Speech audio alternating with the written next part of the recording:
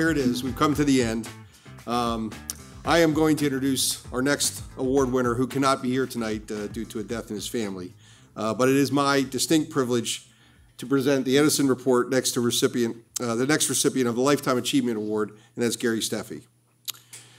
Just like so many other of tonight's winners. Wait till you hear, again, when did you all ever sleep? Did these people ever sleep? No, you didn't. Okay, right. So just like everybody else, Gary's work, career, passion have not only revolved around lighting, but like the others here, he has helped to evolve our profession, our community, as a designer, an innovator, author, editor, mentor, educator, leader, and above all, one who is always learning and giving back to his professional community.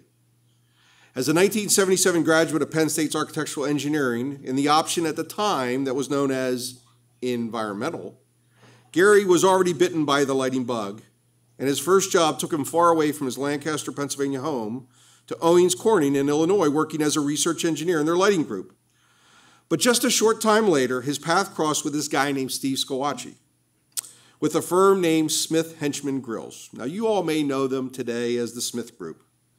Steve was the leader of the electrical engineering department, and he decided that the engineering team needed to find associates that understood lighting, as it was such a critical part of any of their projects. Now, to put things in perspective, lighting design in the 1970s was very much in its infancy. The IELD had only been founded less than a decade before, and other than a few pioneers, maybe in Philadelphia and in the Midwest, Bob Shook, the whole profession really was here in New York City. In 1979, Steve Skowacki convinced Gary to join this firm in Detroit, and immediately Gary became a member of an amazing group of individuals whose contributions and impact are still felt today in ways that most of us don't even know. Some of Gary's colleagues are here tonight to receive this award, and some have already received this award. And if you can think of a better starting lineup of a lighting team than Dave DeLaura, Naomi Miller, Jan Lennox Moyer, Jim Benya, and of course, Gary, I would like to know.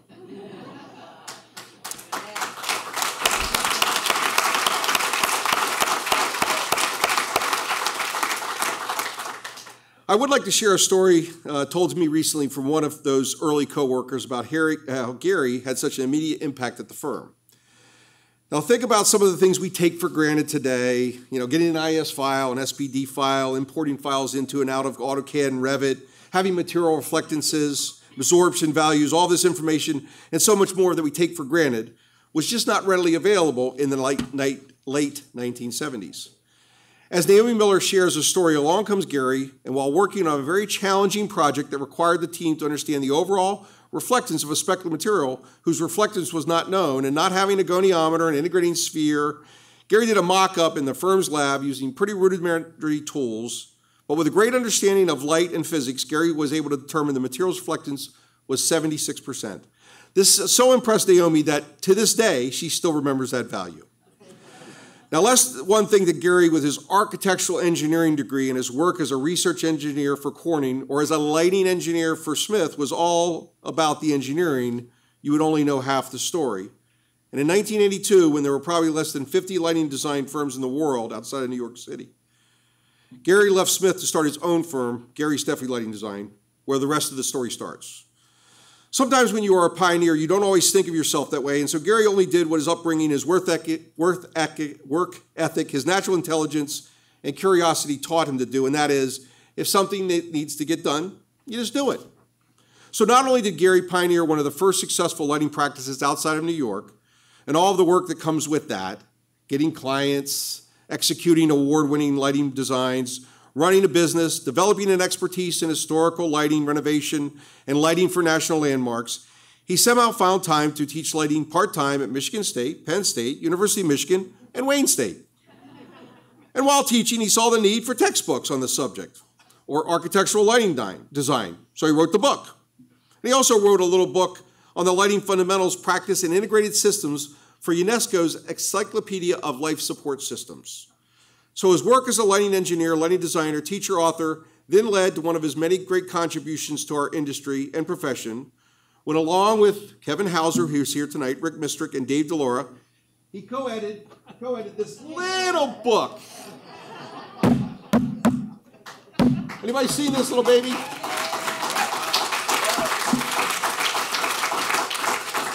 So just a little side gig, running the business, you know, being president of ILD, a few other things. He and Kevin and Dave and Rick co-edited the 10th edition of our IES handbook. In addition, Gary volunteered for and was elected the president of the ILD in 1988, was one of the founding directors of the NCQLP, the National Council for Qualifications for Lighting Professionals, has received an IES Distinguished Service Award and an IES Presidential Award, and has been named an honorary affiliate of the Michigan AIA. And according to another pillars of our industry, and a tall one at that, it was Jim Benya, one of Gary's colleagues in those early years, that told me recently, even before starting his own firm, the one thing that Jim felt set Gary apart from some of the other lighting engineers was that he recognized that understanding the science or the engineering of lighting was only the foundation on which to build a thoughtful and beautifully orchestrated lighting design. For this and for so many other reasons, please join me in congratulating Gary on this extremely well-deserved award.